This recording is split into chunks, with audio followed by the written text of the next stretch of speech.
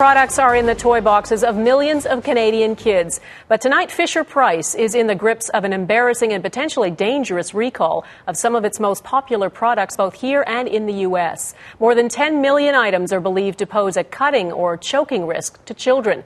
And as Global Nationals health specialist Crystal Gumansing explains, much of it boils down to flaws in design.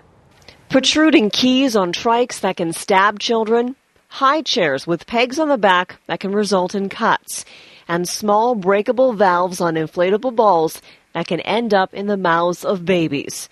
Design flaws in more than 10 million Fisher-Price products. Some of them have been sold for years.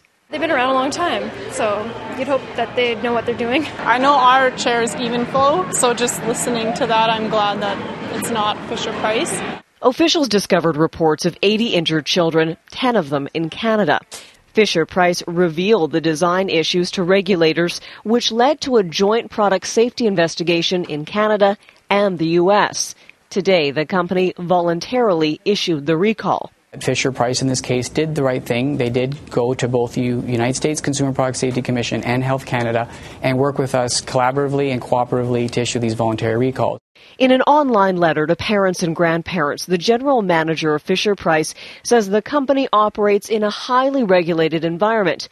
Toys are overwhelmingly safe. Kevin Curran goes on to say product recalls are a difficult part of business. Business professor and toy recall researcher Hari Bapuji says in this country, it's buyer beware. Not everything that is sold is tested by the government. That's first thing. So we have to do a bit of our own testing.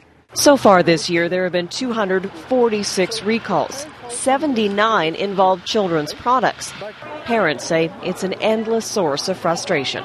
Like if he has something that he can pull, I'm going to pull it to see if I can pull it off. Some of the products being recalled are older models that are no longer available in stores, but many families still own them, passing the item from child to child.